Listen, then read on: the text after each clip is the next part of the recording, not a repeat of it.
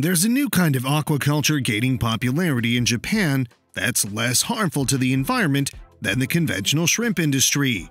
The technologies of shrimp farming have now improved to the point that growers can regulate the conditions in which their super shrimps thrive. Shrimp can now be grown indoors with the help of cutting-edge technology like specialized lighting and filters.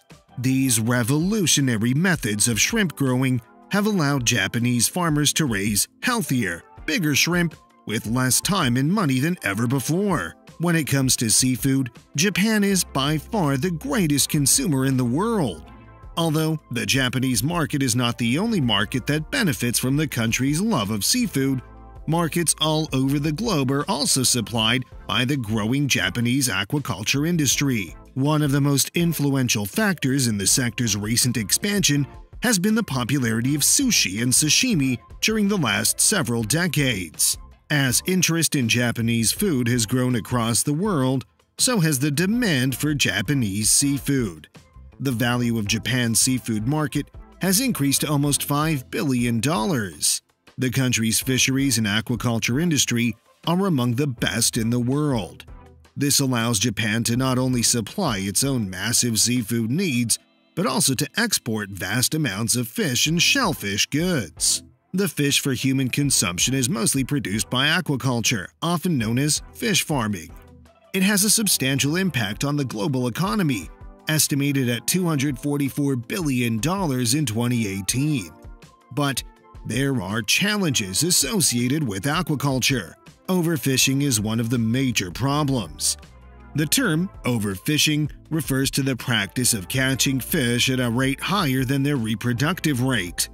Reduced catches for fishermen and a slowdown in fishing-related economic activity are only two of the potential negative outcomes of this trend. However, it is common for aquaculture enterprises to contribute to overfishing since they need to catch vast amounts of fish to provide food for human consumption. Both the wild fish populations and the ecosystem might be severely harmed by this. Overfishing is a serious issue in the aquaculture industry, yet there are several solutions to this problem, and this problem is found worldwide, including in Japan. Overfishing is becoming a serious issue in Japan. The rapid depletion of fish stocks is having a devastating effect on the country's economy and ecosystem. Japanese authorities have tried to solve the problem by enforcing tougher fishing regulations. Unfortunately, the number of fishermen far exceeds the number of available fish. The environmental issues are not just caused by overfishing, but many other reasons as well, such as many of the fish that are taken are too immature to reproduce, which contributes to the dwindling numbers of some fish populations. Because of this, the remaining fish are weaker and have a harder time competing for resources like food and habitat. Something must be done immediately, since the situation in Japan is dire, and the aquaculture industry is severely affected by this. And it only adds to the trouble when the sector accounts for roughly half of Japan's coastal fishing output. A little backstory. Saltwater fish farming started in Japan in 1927 in the calm waters of the Seto Inland Sea. Back then, they needed to stretch a net across the entrance of a tiny cove, then feed the yellowtail and sea bream that stayed within. Aquaculture of marine species started officially in the middle of the 20th century, when nets were first used to create artificial swimming pools for fish in the ocean. The advances in aquaculture also meant that fish could be farmed in enclosed environments. There was a time when yellowtail, sea bream, and flatfish were beyond reach for the typical household. But as the economy recovered after the war, more and more people were able to afford them. The rising demand was a major factor in the expansion of the aquaculture sector. Yellowtail and sea bream farms sprung up in coves and bays in the Seto Island Sea, a protected body of water generally free from the risk of typhoons. Other regions around the shores of Shikoku and Kyushu were also developed because they, too, had warm water, which is a necessary prerequisite for quick fish development. According to an estimation, almost half of all fish caught in Japanese coastal waters are now farmed. The country's overall marine aquaculture yield was roughly 1,220,000 tons in the fiscal year 2000. Impressive, right? About 260,000 tons of this total was comprised of farmed saltwater fish. The rest consisted of shellfish, mostly oysters and scallops, and seaweed like wakame and nori. Nearly 2/3 of farmed saltwater fish was yellowtail, nearly 150,000 tons, followed by sea bream, which was 80,000 tons, and then flatfish, blowfish, and yellowjack, around 30,000 tons.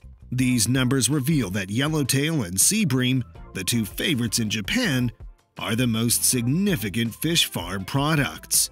Fun fact: it takes around 18 months for yellowtail to attain a decent weight for harvest, which is about 4 kilograms after being put in holding tanks, and about 2 years for sea bream, which is 1.2 kilograms. But how did they do it? And what are some new technologies used by the Japanese aquaculture industry? Driven by the need to replace the labor of their country's aging population, Japanese businesses are leading the way when it comes to inventing new technology for aquaculture. Robotics and information and communication technology are playing a growing role in aquaculture in Japan. Robots are feeding sea creatures on farms, while sensors on boats are capturing and sending real-time data to support oyster and seaweed development.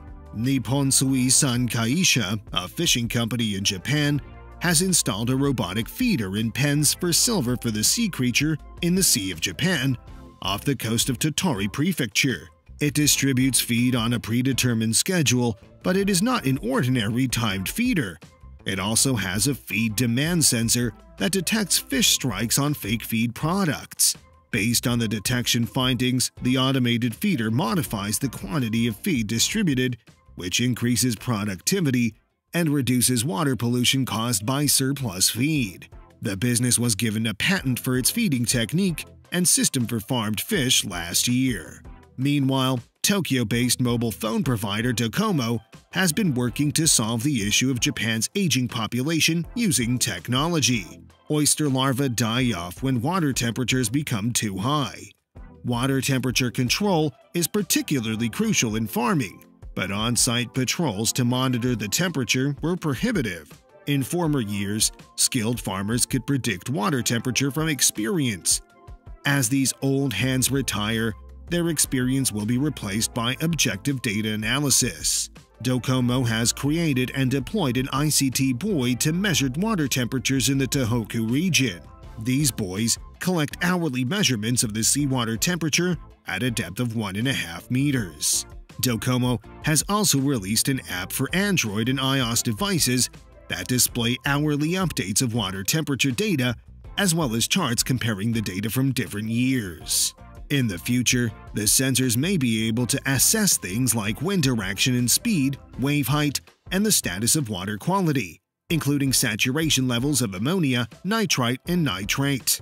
The National Institute of Information and Communications Technology, which is Japan's only organization specialized in ICT, has also been studying these buoys.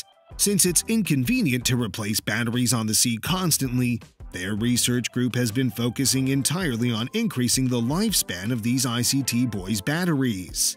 The salinity and temperature of the water were both monitored throughout its test run in the Okinawa Mozuku seaweed farm. The sensors spend most of their time in a sleep state to save electricity.